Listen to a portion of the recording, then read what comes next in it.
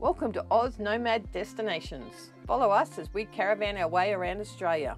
This is Ed and I'm Bec, and we're finding you the best free and budget camp spots Oz has to offer.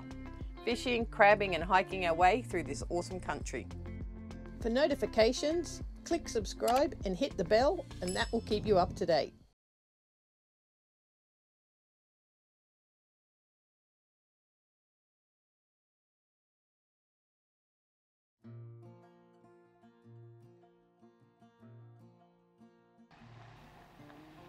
Forever heading south. Today is no different. The rain is back and it's freezing cold. See ya, Chuka. It's been great. We are heading to Broadford.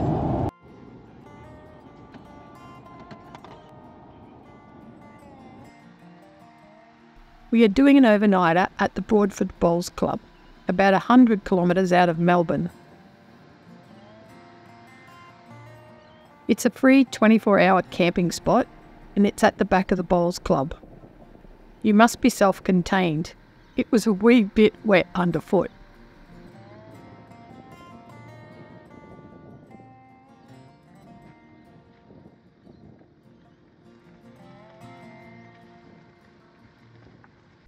There is possibly enough room for 6 to 10 vans, depending how everyone parks. The railway runs right along the back of the camping area. Most were small trains, and while there was a fair few during the day, there wasn't that many at night. Down at the front entrance, there was a park with a toilet block, a creek, and some barbecues and tables.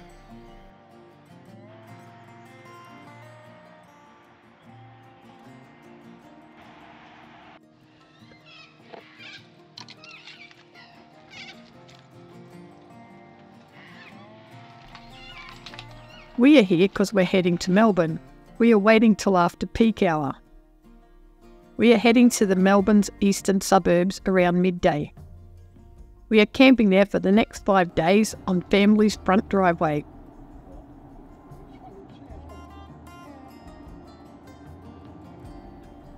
I put my camera down a bit so we could enjoy our time. 2 days later and it was still raining, so we sucked it up and went exploring.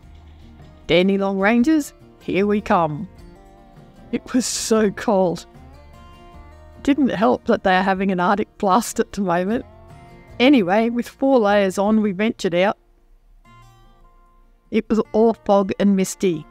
We went to the lookout. It cost us $5 to get in.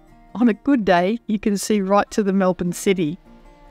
We toddled around the gardens and then headed into this cute little town called Olinda. We did a walk around town and grabbed some lunch to warm us up. The trees were pretty impressive up here. They are huge. The fog and the mist hung around all day. Then we tripped across the Buffing Billy train track. After a quick Google search, it seems it would be coming past in the next 30 minutes. So we waited. It leaves from Belgrave daily for tours.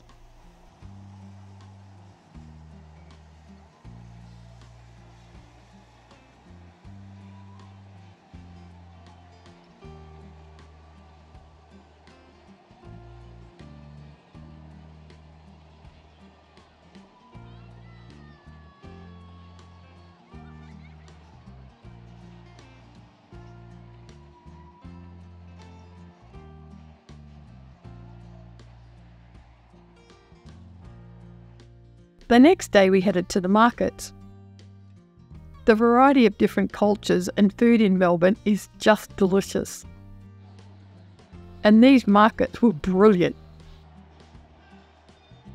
Loads of pastries, coffee, food vendors, deli cheeses and deli meats. Fresh seafood and fresh butchers. We grabbed a ton of meat and lunch and then headed home.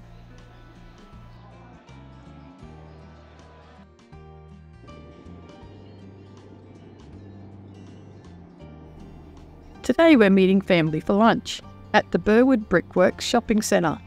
What an amazing shopping centre this is. We grabbed some Japanese for lunch It was delicious. And then we headed to the roof.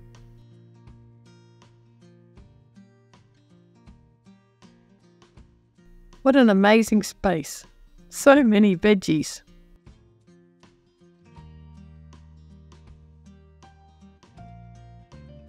This space looks out over the modern unit complexes around the shopping centre.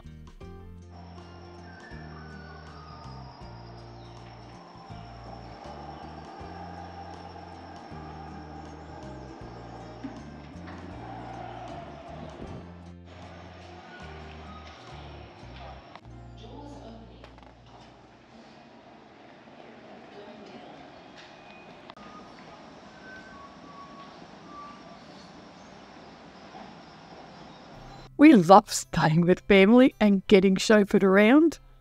Today we're heading to Fitzroy. What an experience. We walked through the markets and around the streets. Having local knowledge is so handy. Love this. There is so much to see. The streets and laneways are so cool.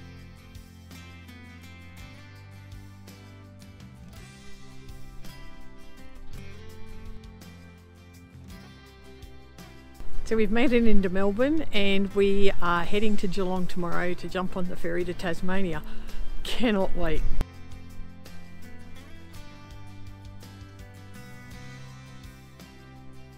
We passed some guys getting ready to add to the laneways.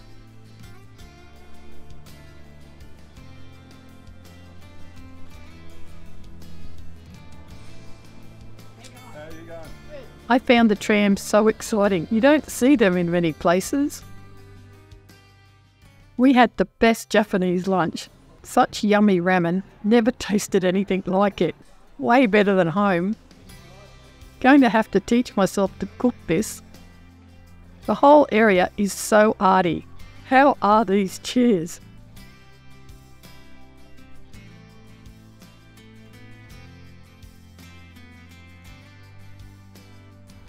And how are these gorgeous little houses? I love them.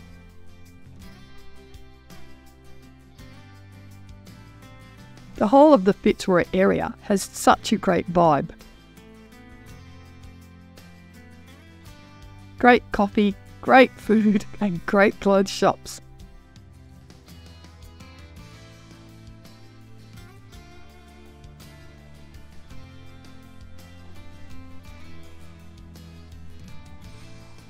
Next stop is the son-in-law's business, Seventh Beam. It's a great software development company making apps for some of Australia's greatest companies.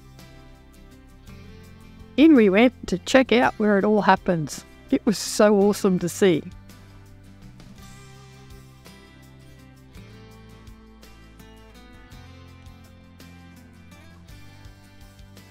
Then it was into next door and upstairs to check out the city views.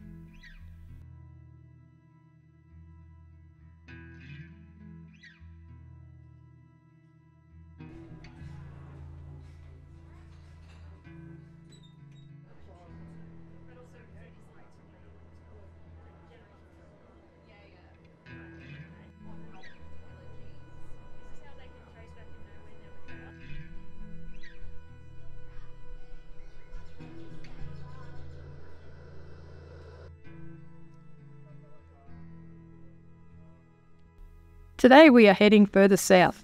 Time to grab some amazing goodies. Second time to this shop in 2 days. It is delicious. If you're in the area, just do it.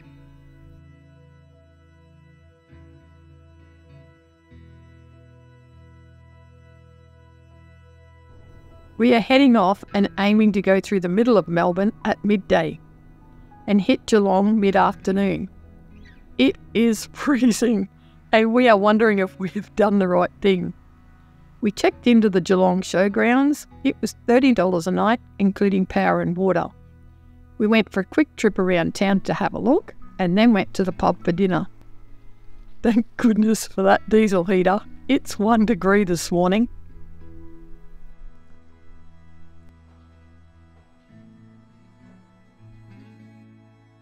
Tomorrow we will be busy. today we are heading further south. Yep, we're going to Tassie for winter. I've been up since Sparrow. Can't sleep for the excitement. We spent the day loading everything from the freezer in the van to the car fridge and flicked it to freezer. You can't have your gas running on the boat. Ditched all our fresh fruit and veggies and honey. There's a full list on the Spirit's webpage of what you can and cannot take.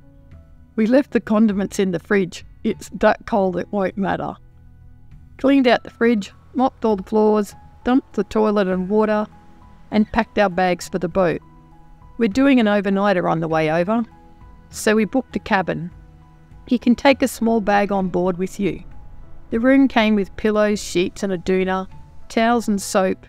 There are power points, so bring your phone chargers. We had internet for the first 2 hours. It took that long to get out through the heads. There is paid Wi-Fi in the main area of the boat, not in the cabins. We booked a porthole room. By porthole, I mean it's about a 1 metre by 1 metre window. It was so good. I thought it was going to be the size of a bucket. You know, those portholes you see on the little boats. So we're sitting here patiently waiting to get on the Spirit of Tasmania. Can't hardly wait. Loading opened at 4:30 p.m. and we are leaving at 7 p.m. We arrived at 4:30. They checked us in and gave us our cabin number. Then we moved to quarantine. They checked through our van and car, and I forgot about a piece of driftwood I had in the van. It got flagged to be checked on arrival. They checked our gas tanks and tagged them, and then we progressed to the line-up section. They are sorting us out in sections as we go. We stayed in this section for about 30 minutes. Then they sorted us again and moved us forward. At this stage, all the big caravans were now in a row. It was awesome watching them load dozens of semi-trailers onto the ship. Just the trailers without the trucks. They are so super fast.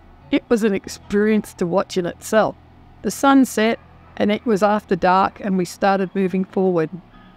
All the cars went on first, then the four-wheel drives and campers and motorhomes, and then the caravans. It is so very well run and so professional.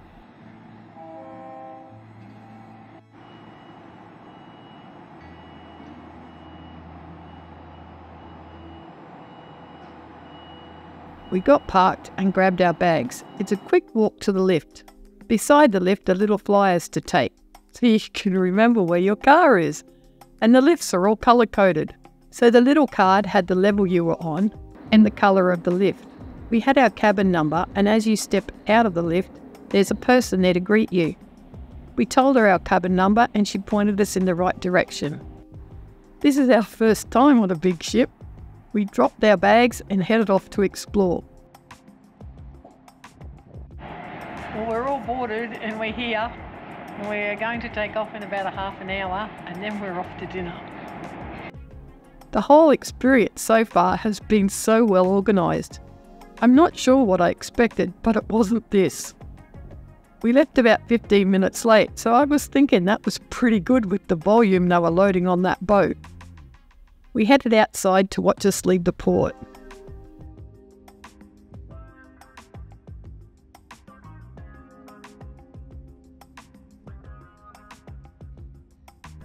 Couldn't get over how many seagulls were all chasing the ship, catching little fish that it was stirring up. Anyway, we are off to dinner. That's us for this week. Be kind, stay happy, love your life, and we'll see you next week at 6 a.m. on Sunday morning.